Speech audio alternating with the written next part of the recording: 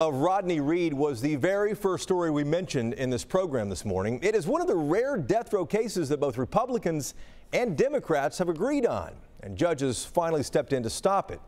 Here's Ed Gray from the Commish Radio Show with My Voice, My Opinion. Rodney Reed's family has always believed he would get justice if he got a new trial. The Texas Court of Criminal Appeals made that possible when it blocked his execution.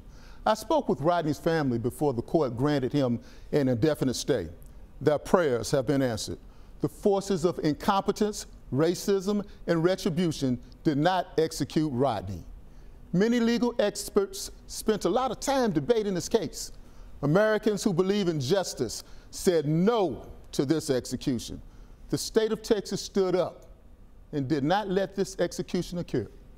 The book of Isaiah says we must break the chains of injustice and let the oppressed go free.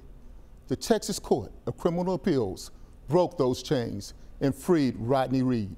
The state of Texas did not kill an innocent man. I'm Ed Gray, and this is My Voice, My Opinion.